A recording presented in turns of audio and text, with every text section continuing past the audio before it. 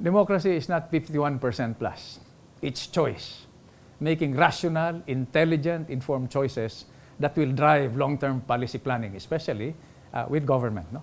So with this kind of situation, I would pray and ask our young voters to vote wisely, make intelligent, rational choices, because I do not agree with this platitude that you are our future.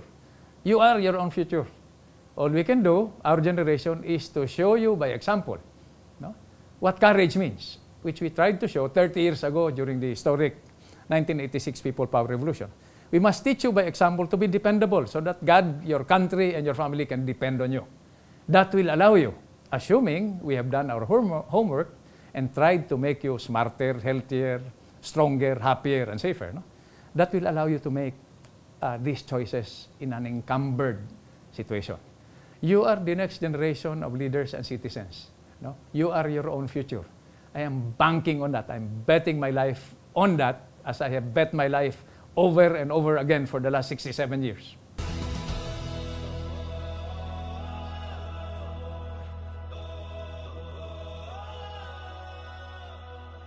Our vote will be our positive change.